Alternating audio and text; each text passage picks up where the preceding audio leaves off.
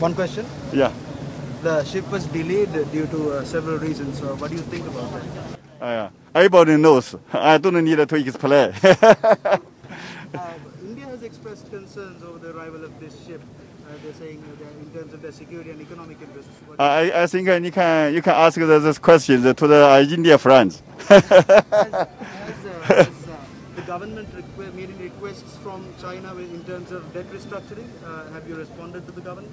But you see, all the vessels, the scientific research vessels, successfully and smoothly the port dock the Hambantota port. Yeah. So I think it's a very normal exchanges between our two countries because China and Sri Lanka enjoy long-standing friendship. Yeah.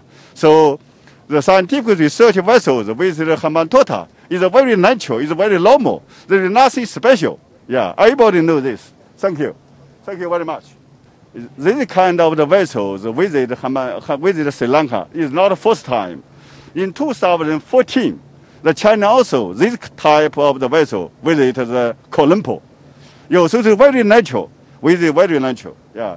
So I hope our media friends to how to tell the Sri Lanka people, tell the whole world the objective of the issues.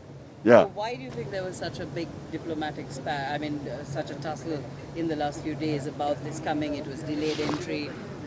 Why? I don't know. Maybe this is life. It's a natural. Okay. Thank you very much.